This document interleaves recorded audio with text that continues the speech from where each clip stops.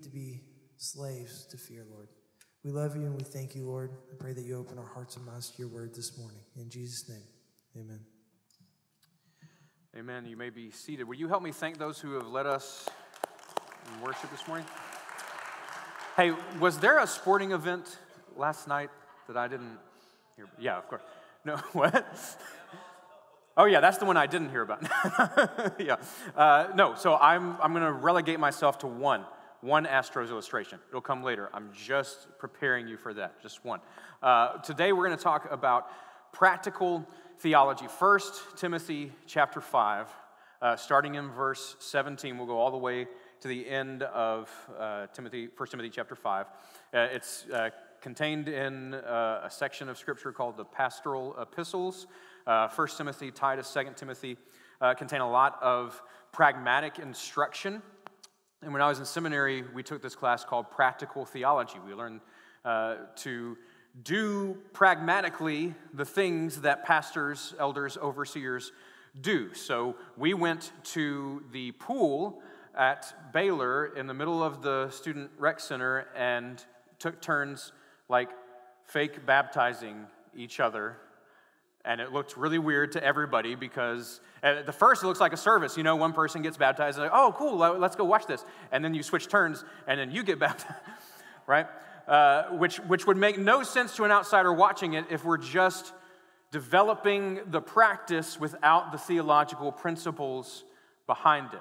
The reason we baptize the way we do, full immersion, the reason we say what we say about baptism is because of the theological principles of faith that we believe undergird everything that we do. When somebody goes under the water, it signifies their death to their old self, Jesus' death for us. When somebody comes out of the water, it signifies their new life in Christ, Jesus' resurrection, and it is a symbol of an inward expression of faith. It's this outward expression of an inward thing that's happening in us already. If we don't know the theological backing behind that, it just looks like a bunch of guys went to the pool and started dunking each other. And so that's what Paul is doing in Timothy and Titus and 2 Timothy, is he's doing these lessons in practical theology. Here's what it looks like to practice the principles that we believe.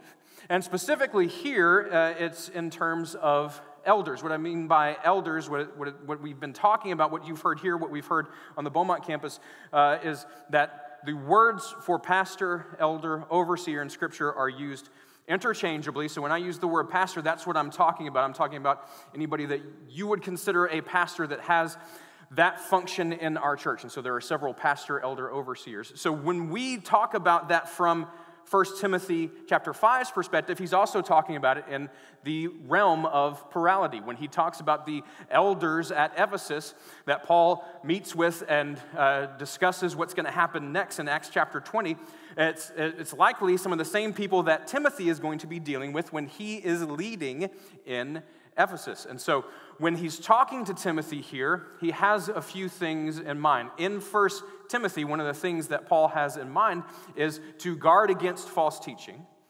One of the things that he has in mind is, what does it look like to bring charges against a pastor, elder, overseer? And what does it look like ultimately to support a pastor, elder, overseer? What do those things look like? And so there's a practicality, there's a pragmatism that Paul takes.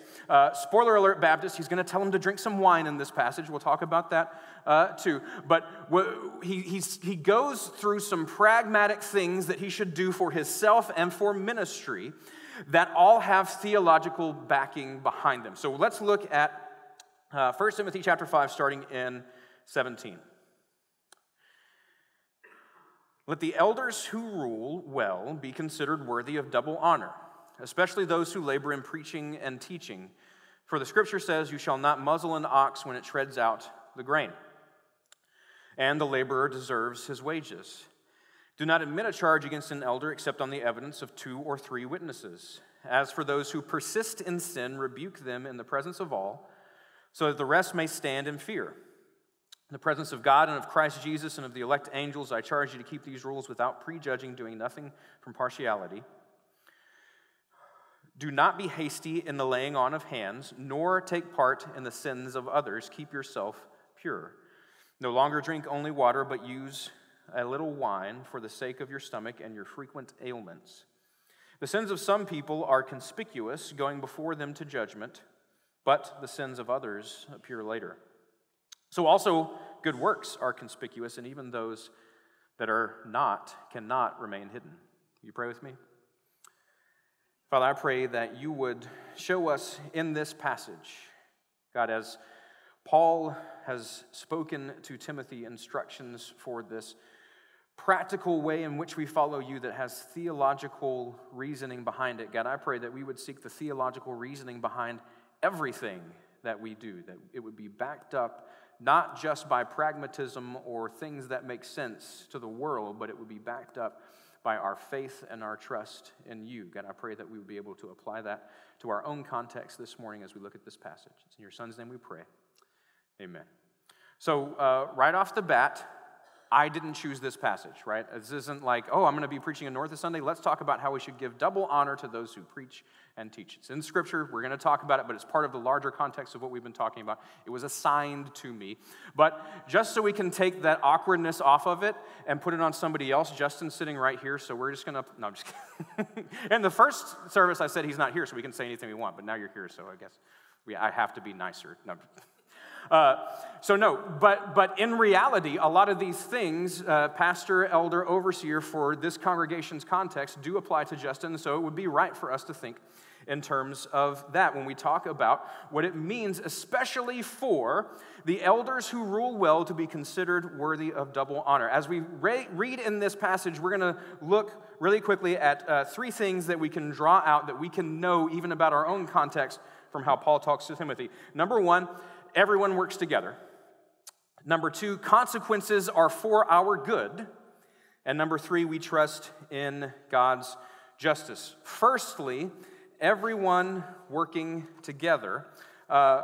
When we talk about what Paul has to tell to Timothy, he's speaking to somebody who's done a lot of ministry with him, a co-laborer in the gospel, someone who knows the ins and outs of ministry. But he's going to have sort of a specific function here in this context with deciding or being a part of the process of deciding who is and who is not an elder, and how to treat those who are elder, pastor, overseers. Verse 17 is usually, sometimes taken to mean, in the first part of that verse, that there is a certain type of elder, a ruling elder, that is considered different from other elders. And then there's another difference, that there are, within that group of elders, another group of elders that are teaching and preaching. I agree. I think the series, the New International Commentary on the New Testament and the Old Testament, is a really good series. Philip Towner is the one who wrote the commentary for First Timothy and Titus. He disagrees with that there's some distinction between ruling elder and all other elders. He says that what the distinction is elders who rule well and elders who do not rule well, because we have discussed qualifications for elders previously. We've also discussed what it looks like for false teaching or sin to creep in here and in other places in Paul. And so I agree with the assessment that pastor, elder, overseers have a leadership directional function over the congregation. There's no, it's extra biblical for us to say there's ruling elders and then there's elders who don't rule. That's not the distinction that Scripture makes. The distinction that Scripture is making here is there's elders who rule well. There are pastors, elders, overseers who do their function within the congregation exceptionally, and there are those that need to be corrected. That's what he's going to be leading to here. Now, within that large, broad group of pastor, elder, overseers who rule well, there he does make a separate distinction for those who preach and teach. The word for teaching is just the word that's always translated teaching. The word for preaching is not always how we talk about preaching. The word for preaching there is those who work laboriously in the word. That's just what it means there. For those who labor to their own sacrifice in the word. That's what it's talking about, and that's what leads to that conferring of double honor. We'll talk about what that means in a second. But I wasn't surprised when I learned this in seminary, because I'd already been preaching for a couple years before I actually went to seminary. But in seminary, they kind of laid out what a pastor's week looks like. I don't know if this happens to you all the time, but people ask me all the time, what do you do all week? And it's because, and I don't think that that's necessarily offensive, but if you mean it like, I don't think you really do anything, so explain to me what you do all week. Here's maybe some insight for you. The standard amount of time that we were taught in seminary that you're supposed to spend on a sermon, if you're doing it well, if you are an elder, pastor, overseer that leads well, 25 to 35 hours. Now, I don't know if you're math whizzes, but for a 40-hour work week, that doesn't leave a lot of time left. By the way, I don't know a single pastor that works a 40-hour only work week. What happens there is all the ministry stuff that happens outside of preparing for preaching and teaching gets added onto it and gets added onto it. And calls and emergencies get added onto that. That's what we're talking about here, that there is a function, a sacrificial function that leaders in the church take on, not for acclaim, not for personal benefit, but because they have been called to it, they've been confirmed by the congregation, and there is a way that they lead in the congregation towards this Christ-ruling understanding of the church, that they're not in charge of the church, that Christ is the head of the church, and that the elders function in leading us all to work together in that understanding. And so it's not the distinction between those who rule and those who don't rule. There's no such thing as an elder who doesn't rule. It's those who rule well and those who don't rule well. And in that realm of those who rule well, there are those who teach and those who don't teach, but there is not somebody in there that doesn't have a leadership, functional, directional focus for the congregation. And here's how he explains it. Verse 18. For the scripture says, "You shall not muzzle an ox when it treads out the grain, and the laborer deserves his wages." He's quoting two different places. He's quoting Deuteronomy. He's quoting a saying of Jesus, both sort of meaning the same thing. We all know, don't muzzle an ox while it's treading out the grain. We don't need to, oh, okay, you don't? Okay, so when oxen they could be stepping on the harvest, the grain harvest on the ground. They could be stepping on a slab, exposing the stuff that we eat out of grain, right? Or they could be dragging a rock across it, whatever. However they are exposing what we eat out of the grain, there could have been a practice to muzzle the ox so he doesn't eat what he is providing for others. Does that make sense? And so how Paul is using don't muzzle the ox that's treading out the grain is there should be provision for the person that's providing for all of us. To divide the word rightly is a task that requires sacrifice, and so there should be some type of sustenance that the pastor, elder, overseer receives from that. Again, don't see me pointing at myself, I'm just pointing at Justin, okay? There should be some kind of sustenance that is received from that. Sustenance, provision is the term. And so when he gets to they are worthy of double honor at the beginning, I don't think what he means is they are worthy of double pay. I don't think that what Paul is asking for is for us to have a bunch of wealthy, jet-owning, $10,000 suit pastors because they're worthy of double honor. That's not how he's talking about honoring our pastors.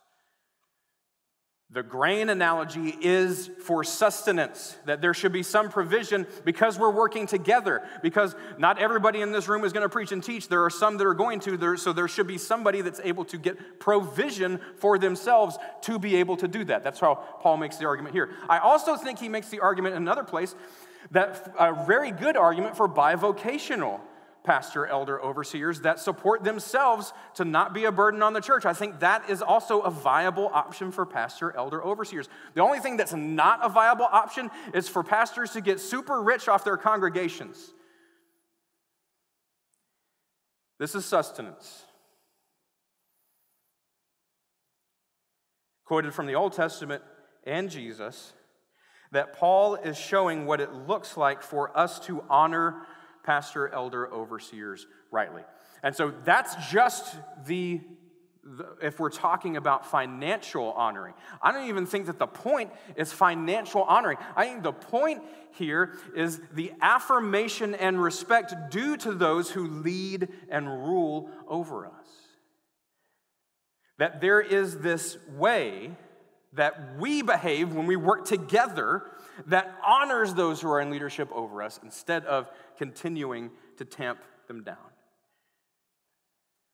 My youth minister was my mentor when I first surrendered to ministry when I was 18, and he told me that there are people that he knew in ministry within like 1 or 2 years that quit, that stopped.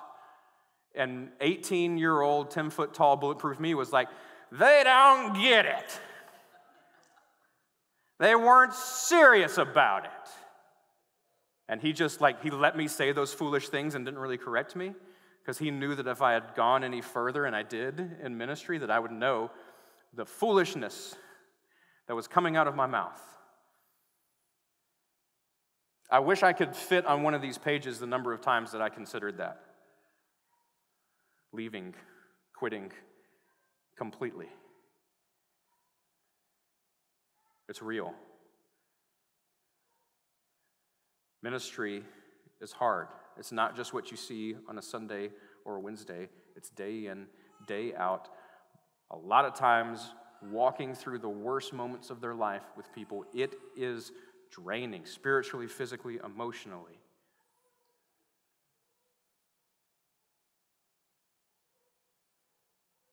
Last year, Christianity Today published an article, "The Pastors Are Not Okay," was the name of the article. At least 38% of current pastors in 2021, 38% of all pastors consider leaving the ministry for good. If you're looking at denomination by denomination, sometimes it was 50 or 60%. This means at least 4 or 5 of the pastor, elder, overseers at Calvary have considered that in the past year. And I think I wouldn't be outside of the bounds to say it's probably higher than that at Calvary because of the things that we've experienced in the past few years. Evan Marbury, a pastor and counselor to pastors, puts it this way. This is from the article. They don't feel God's nearness. They don't feel other people that love them. They don't feel the ways that they are made in God's image and how their existence is actually delightful. When you get to that place, that's really concerning. Many pastors are ashamed or afraid of that place, even though Paul said it. If Paul said it, we should be able to say it. What he's talking about is 2 Corinthians chapter 1. We are under a pressure far beyond our ability to endure. He's talking about ministry. So much so that we despaired of life itself. Burnout, difficulty, depression, despair is to be expected for pastors, elders, overseers. That's why honoring just not materially, but with our words of affirmation, with our acceptance, with our continual support of them, as in life lived together, matters. I don't know the last time you went to the big thicket, but just in case you didn't know, it's all around you right now.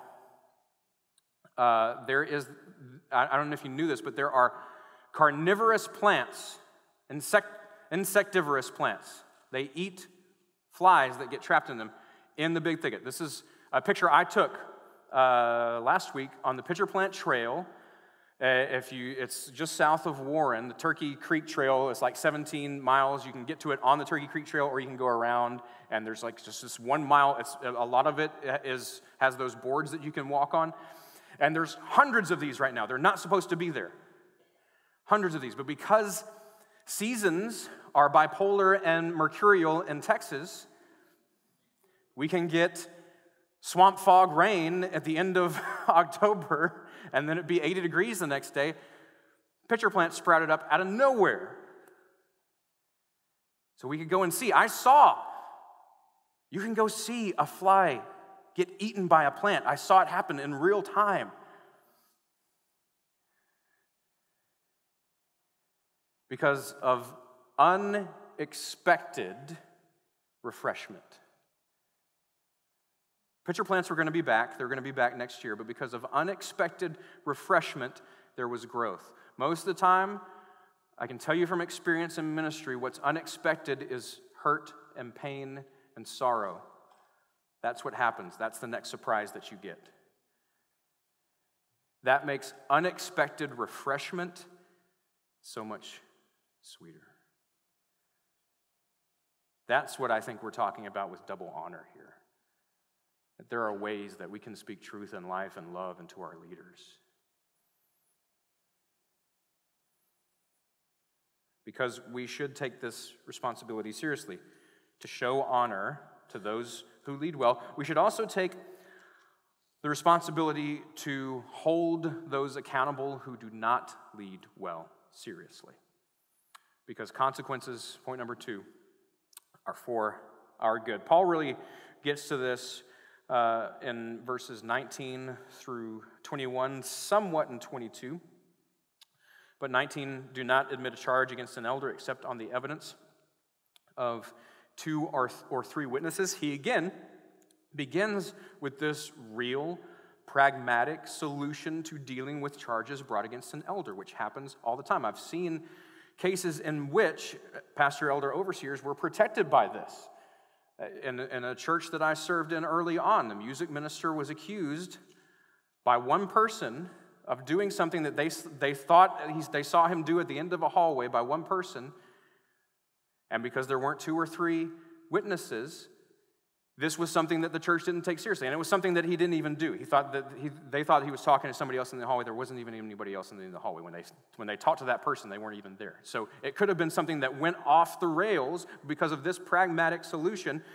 There was protection for pastor, elder, overseers. Now, when that's not the case, when there's an actual charge, it works directly in the right direction also, because in the case of 1 or 2 or 3 witnesses, 2 being required, 3 being preferable, there are ways to hold people accountable, including pastor, elder, overseers, for their actions, for their sin. 1 Timothy would also include for their incorrect doctrine. It gives us this practical way to embody our theological principles. That there are ways that we can hold and should hold people accountable for their good. At the beginning of this very letter, Alexander and Hymenaeus have made a shipwreck of their faith. They're handed over to Satan so they may be taught not to blaspheme, so that there may be something important done in their lives through the confrontation by the congregation of their sin. That's how it's supposed to work. Sometimes we need to see ourselves, our leaders, our context in regards to this practical theology instead of just a mere pragmatism, though that's why Paul continues in this. As for those who persist in sin, rebuke them in the presence of all. Now, whether this means in the presence of all the congregation or all the elders is not clear, but certainly, so that the rest may stand in fear, has a connotation for the rest of the elders, that they may see that sin is taken seriously, that there will be consequences to their action, that there need to be checks and balances set up so that people don't run away with power or sin or authority used in a tyrannical fashion. And here's how it ends in verse 21. Not only rebuke them, which could mean a lot of things. It could mean correct them and give them chances to be corrected. It could also mean up and to including dismissal for their persistence in sin. But he ends this sort of section in verse 21 by saying, in the presence of God and of Christ Jesus and of the elect angels, I charge you to keep these rules without prejudging, do nothing from partiality. He brings in this eschatological end times component that God is ultimately in charge of the process. So if you try to take it over, if you try to insert your own will or desire into it, it will ultimately be dealt with. He's leading to that. But sometimes we need to see, especially when perhaps we've given too much authority or too much blind trusting to human leaders, we need to see through layers of deception and misrepresentation to judge contexts and persons rightly. Does anybody know what this is a picture of? It is concept art. Does anybody know what it's for? It wasn't in the first service. I gotcha. It's Lord of the Rings. Okay. It's Lord of the Rings. This is, yes, thank you. And we're done. No. It's the only drawing that Tolkien ever did of Sauron, the bad guy from Lord of the Rings. Every other conception we have of Sauron, somebody else drew or somebody else came up with. Peter Jackson films, I love them, but they made up that version of Sauron. This is the only picture he ever drew because what Sauron looked like wasn't important. You know, in the books, Sauron has a physical body. He's not just the all-seeing eye, right? In the Peter Jackson films, he has a physical body. He's there, but he's never seen. He needs to be discerned.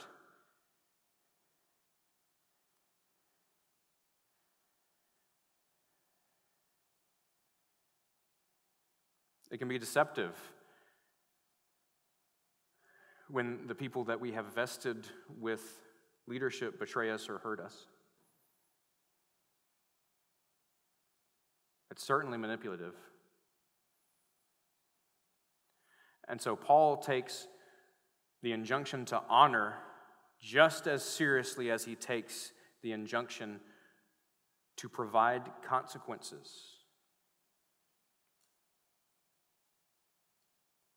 That we should keep these instructions as close at hand as the ones to affirm. We should know and have good reasons, multiple witnesses, when we take an action of church discipline against an elder overseer. Because we're not in charge of the church. It's not our church. It's Christ's church. And if we're not leading in an adoption of that premise, then we are not leading well.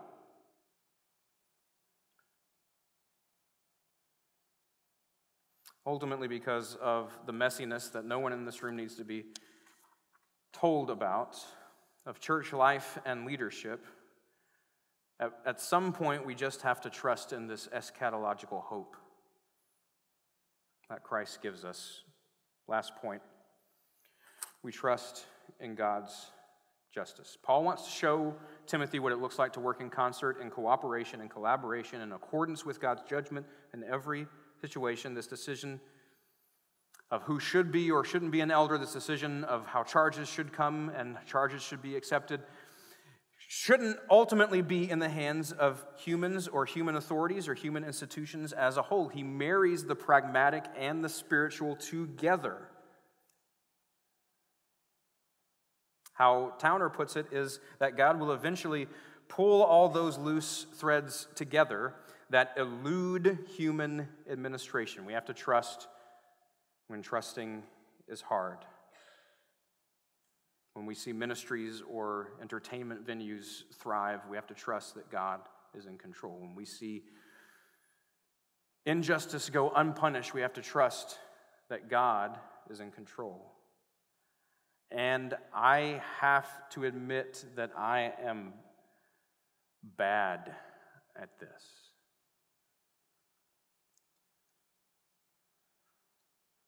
That I need to trust that God is in control. I need the hope that comes from that because sometimes it seems hopeless. At the end of the section, Paul touches on the hope that we should have. Not only that certain inconspicuous sins will be dealt with, but he doesn't end it there. In verse 23, he says, we're not skipping over it, no longer drink only water, but use a little wine for the sake of your stomach and your frequent ailments. He could be talking about some of this pressure that pastors deal with. It could be talking about some ailment that Timothy has that he is advising him to drink some wine to go along with. But again, it's a pragmatic, practical concern that goes along with what he is doing in leading and providing this oversight function for the church. The sins of some people are conspicuous, going before them to judgment, but the sins of others appear later. So also good works are conspicuous, and even those that are not, that is, are not conspicuous, cannot remain hidden. Those that are not seen readily will not remain that way. And so what do we do? When it seems like the conspicuous sins of some are not going before them to the judgment, we rest in the truth and the knowledge of God's judgment, and it's hard because we see it on the ground. We don't see the ultimate end. It's hard because we continue to get beat down and we continue to experience the effects of sins going unpunished.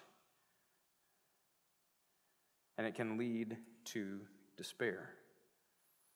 When we say heaven's coming, when we say Jesus is returned, when we say he is risen, when we look forward to this eschatological hope, we're not just saying it's going to be so great when he comes back. We're saying it's going to be so great when he comes back and rights all the wrongs that we cannot and have not righted. Jesus coming back is great news for us. It's not great news for everybody. It's not good news for those who stand in the judgment.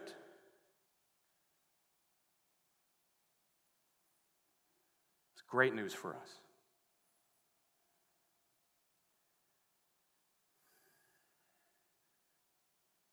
My grandma used to read me a book called Touche Turtle.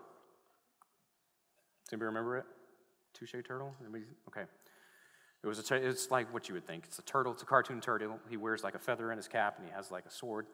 He goes around righting wrongs all day, and at the end of the day, he says, "What was wrong, I made right. Good night." And we all clap and feel good at the end of it. I don't know that I've really experienced that yet, but I know what it's like to hope for that.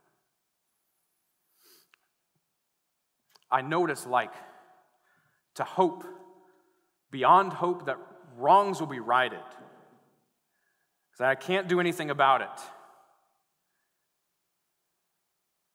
That's what we're doing when we affirm even the inconspicuous good works of our pastors, elders, overseers. We are saying, we see you. We see you struggle. We see you hurt. We want to affirm everything that you're doing that we see and that we do not see.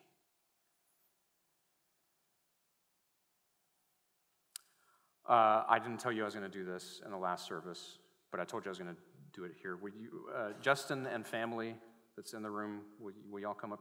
Melissa, I didn't tell you either, sorry. All family, yeah.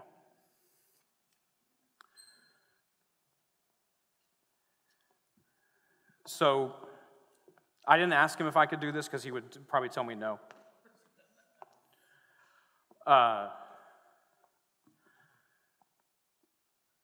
Paul takes the admonition to punish wrong behavior just as seriously as he takes the admonition to recognize right behavior. That's what he's talking about when he talks about double honor, affirming what this man and his family suffer on behalf of us, to sacrifice, to lead. And so I think it would be really great if we could just all come up here and pray for them.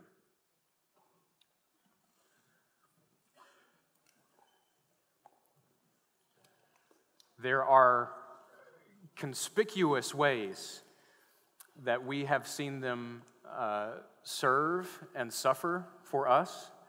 There are a whole lot of inconspicuous ways. Nobody knows. We got room. We can squeeze in here. Yeah. We're not worried about what it looks like. We just want to love on them.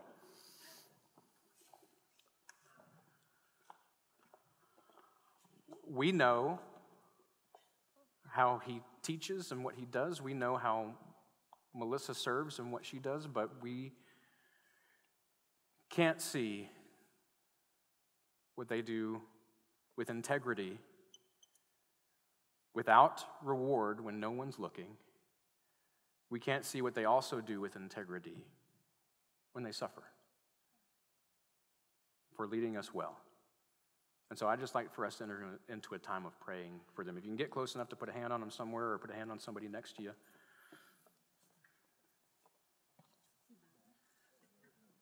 We're going to pray for them.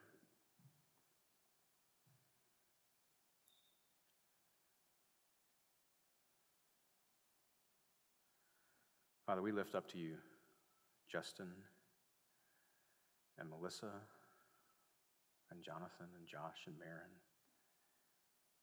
God, we pray that they would feel affirmed and refreshed in a desert.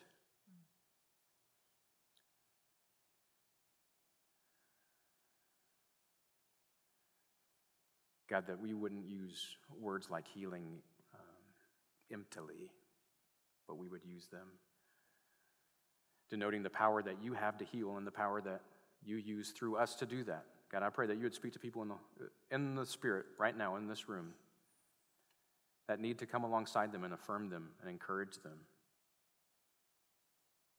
And perhaps do things on behalf of them the same way that they've done things on behalf of us.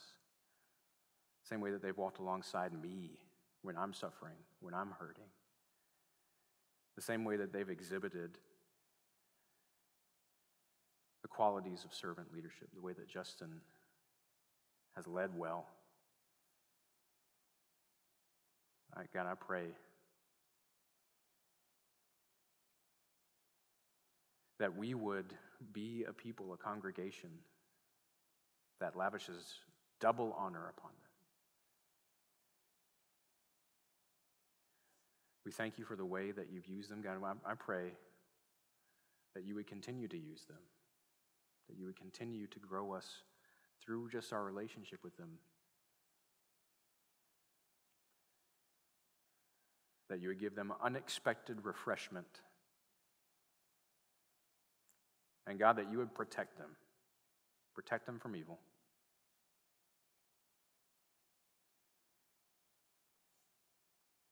We thank you and we love you for who they are to us. It's in your Son's name we pray these things. Amen.